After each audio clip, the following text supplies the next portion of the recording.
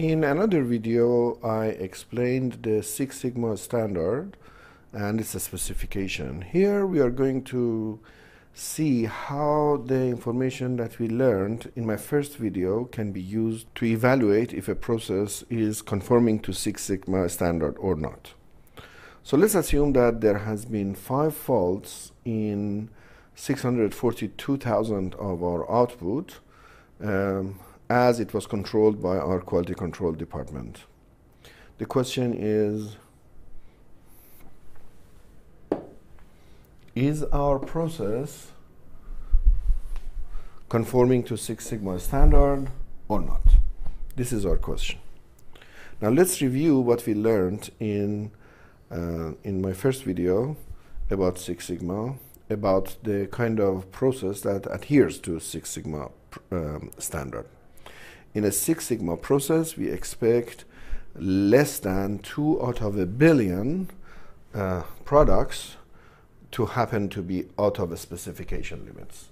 In other words, we expect that less than 2 out of a billion out of the specification limits can be observed by our customers. 2 out of a billion is what the user of our processes is expecting.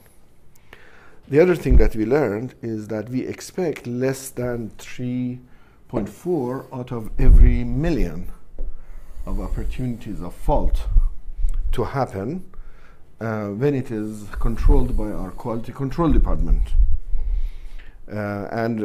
Remember that the control limits is set to be at 4.5 standard deviations, and our specification limits, what the customer expects, is set to be at 6 standard deviations. In other words, the expected variations in our processes are supposed to be so low that the expectations of the customer is 6 standard deviations far from the variations that we are observing, and the control limits are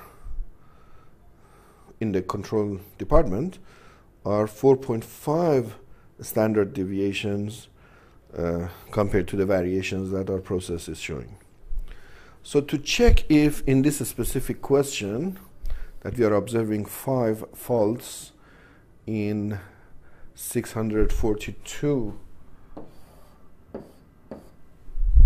output, we have to find out what is the rate of the fault, and we have to find out if it is conforming to the standard.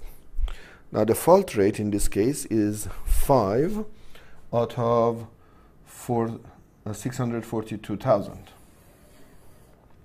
That means that we have to find this ratio. If you do the math, you'll see that the fault rate is 7.79 multiplied by 10 to the power of -6. This means that we have 7.79 defects per millions of opportunity. Now comparing that, we realize that 7.79 defects per million is more than 3.4 defects per million. Therefore, this process is worse than Six Sigma.